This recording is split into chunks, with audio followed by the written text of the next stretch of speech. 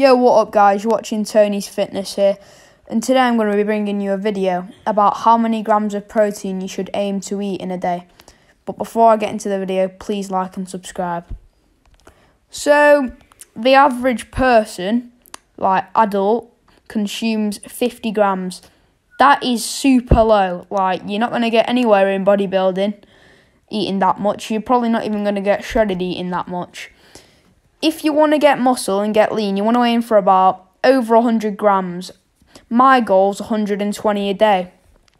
Anything over 120, unless you look like Ronnie Coleman, like an absolute beast, then you're just going to be like, it's just, you're going to piss it all out. It's just not necessary to eat that much protein. But you should definitely aim for about 120 grams. 120 grams is perfect. Obviously, it's different between everyone, but 120 grams will do.